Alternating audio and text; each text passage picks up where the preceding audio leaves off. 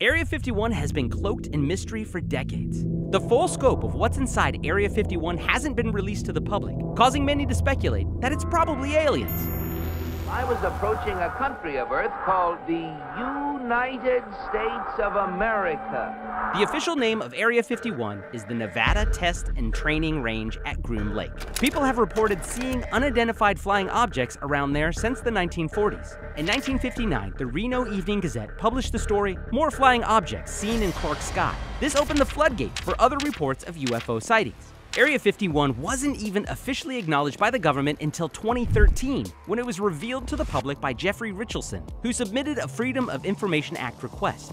As far as we know, Area 51 is a secretive military flight testing and open training range facility for the US Air Force. But even to this day, people in southern Nevada continue to report UFO sightings around this otherworldly location.